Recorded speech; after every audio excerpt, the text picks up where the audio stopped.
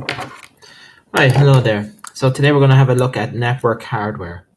So obviously connecting devices doesn't happen just by magic. You need certain pieces of hardware. So the first piece of hardware that every device needs is what's called an NIC, which is a network interface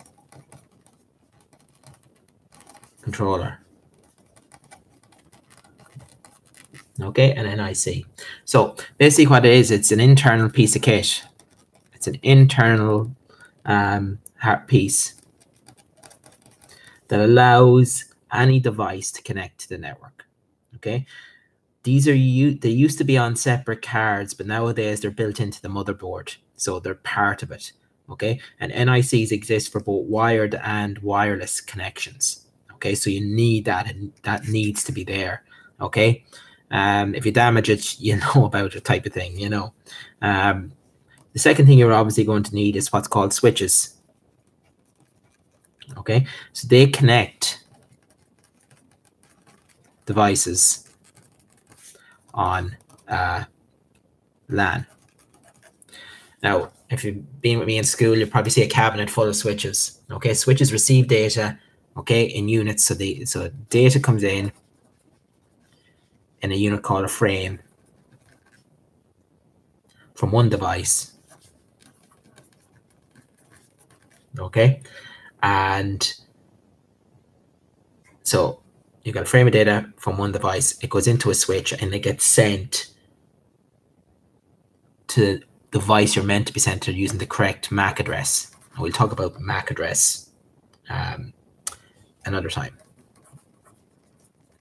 So switches and MAC addresses go hand in hand. They basically, for want of a better word, the MAC address is like the postcode. It's specific to each device. The switches are kind of like the postman. It knows where to send the package, inside the LAN.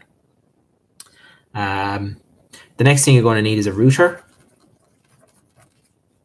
And a router transmits data between networks.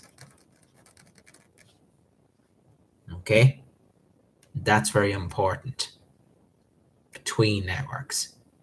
Okay, and routers have a very important,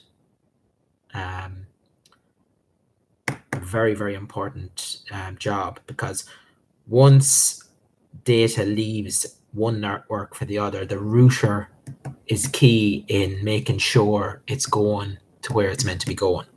Okay, so routers are obviously used in homes and offices to collect the LAN. So routers are main use is to connect your LAN to the WAN, in this case the internet. That's its main use. Most home, and I use this in inverted commas, routers, or sometimes now they're called hubs, they'll have the router, the switch, and they'll have a WAP, which you'll see in another video, a wireless access point, all in the one go. Okay, so they're kind of used to be all separate, and you can still customize these things if you want to be particularly nerdy about it, but they're now all in the kind of one, package. It's by the companies. It makes sense for the companies to just send it all in one package. What else is there in your home? Well, you're going to have your Ethernet connection. They're used to connect devices in a LAN. In school, they're the ones that plug back into the PCs. Okay, at home, they're kind of dying out because virtually everything now is either being done using the Wi-Fi or whatever. But some people will still have an Ethernet connection. The most common Ethernet connections are what's called Cat5 and Cat6. Okay, they're twisted. So if you ever kind of have a look at it, the copper wires, which is they're twisted around each other in a certain way to reduce interference between the different copper wires. The other thing you might have in the house is coaxial cable. The old-fashioned cable. Okay, I don't know if you've ever paired it back, but what you'll see is a copper wire and then plastic, and then you'll have silver paper, and then around that you'll have more copper wire and then plastic around that. So you get that kind of thing going on. Obviously, the plastic is for insulation. You get a metal mesh for shielding from outside.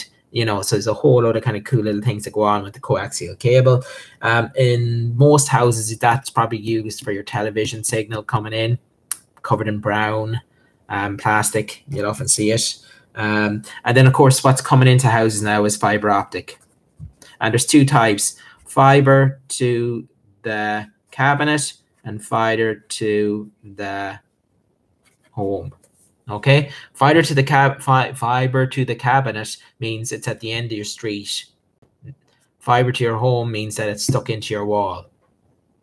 Okay, obviously fiber to the home is better than fiber to the cabinet. Fiber to the cabinet is better than no fiber at all. You know, so it's as simple as that. Fiber optics, they use light. Okay, so you can imagine a tube of glass, tiny tube of glass.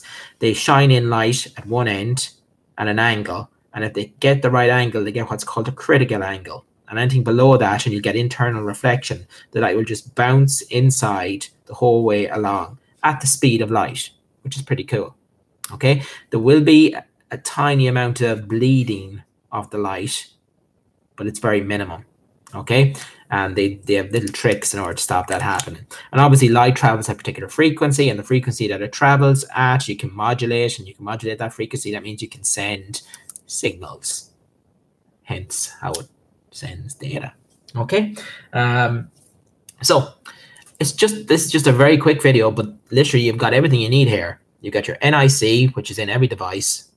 Okay, you got your switches, your routers, and your WAPs, which I haven't talked about. They're in the next video, but they're all probably in one single device in your house nowadays. Okay, what's the purpose of a router? It connects networks. In most cases, it's connecting the LAN that you're using to the WAN, which is the internet. Okay, the switches connect within a LAN. They allow different devices to talk to each other. Okay, so mostly you won't see that happening a lot of the time in houses, at least not formally. You see it more in bigger businesses where you have lots of maybe PCs connected up to a big giant LAN. Cable-wise, Ethernet connections still useful. Coax dying out, fiber optic definitely coming in. But within a house, the real connections you're talking about are your Wi-Fi and your Bluetooth, which we will talk about in another video. Okay, thank you very much.